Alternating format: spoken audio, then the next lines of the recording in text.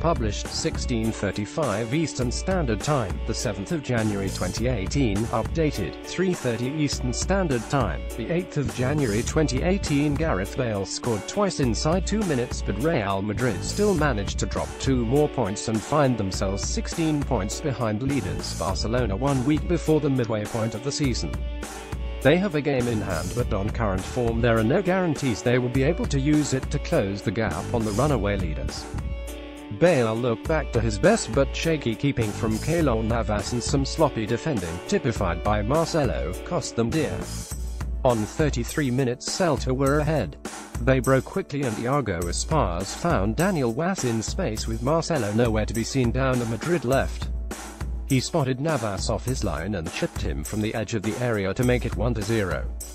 Maxi Gomez headed in a late equalizer as Celta Vigo picked up a hard-fought point at home against the champions. Gomez scored the decisive goal for his side, and it was no more than the home side deserved from the performance. The Real Madrid players were visibly frustrated as they dropped further behind in the La Liga title race. Gareth Bale's precise finish into the bottom corner put Real Madrid on terms after they had fallen behind. The Welshman wheeled away in celebration after tucking home to quieten the home fans inside Balaidos Stadium. Celta Vigo, Blanco, Malo, Cabral, Roncallia, Castro, Otto, Ruas, Sanchez, Radolia, Lebitka, Menendez, Sisto, Moore, Aspas, Gonzalez, Unis, Subs, Alvarez, Fontes, Sola, Mendes. Bookings, Aspas, Malo. Goals, Ruas 33, Gomez 81, Real Madrid, Navas, Regimi, Varane, Nacho, Marcelo, Modric, Vasquez, Casemiro, Kroos, Isco, Kovacic, Bale, Asensio, Ronaldo. News. Subs, Vallejo, Cassia, Menendez, Merrill. Bookings, Navas, Casemiro. Goals, Bale 35-38, referee Santiago Jamie Latta. Real Madrid responded with 2 goals inside 95 seconds and both were first-time finishes from Bale. The first was perfectly crafted for him by Toni Kroos and the second made to measure by Isco, but on both occasions the through balls needed to be dispatched. And both times Bale, who had done well to time diagonal runs in behind Celta defenders, applied subtle touches to send the ball past Ruben Blanco. Bale had turned the game on its head, but Madrid were almost playing with 10 when 2 minutes before the break Hugo Malo felt the full force of Casemiro's elbow and the Brazil midfielder was perhaps fortunate to receive just a yellow. Malo was the aggressor in the second half when he kicked Bale and was cautioned. Celta stepped up a gear in the second period. Madrid, in contrast, were playing with the handbrake on. Modric and Isco were taken off on 75 minutes, but Cristiano Ronaldo could easily have been the switch. He was having an off night and Madrid were no longer threatening. Aspas was still full of running and he should have equalized on 71 minutes. He won a penalty when he went through on goal and was impeded by Navas. The Madrid keeper had come charging out of his goal and he was almost as far off his line when he saved Aspas' penalty. It should have been retaken, but Madrid escaped, albeit not for long.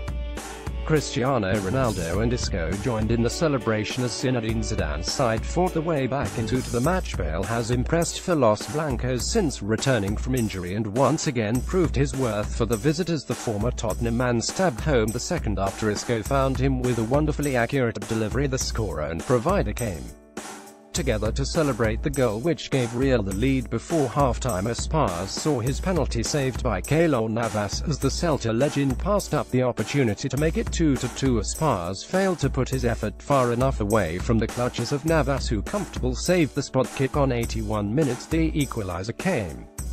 Marcelo pirouetted and possession was lost. Aspas fed Wass and when he crossed Maxi Gomez's thumping header left Navas with no chance.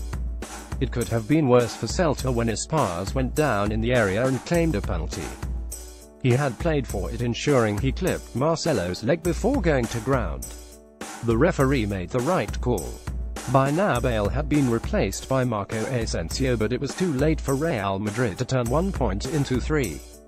Celta supporters celebrated the draw as if it were a win, and Real Madrid faced up to headlines about how they remain stranded in fourth. At this rate they will have to play the preliminary round in next season's Champions League.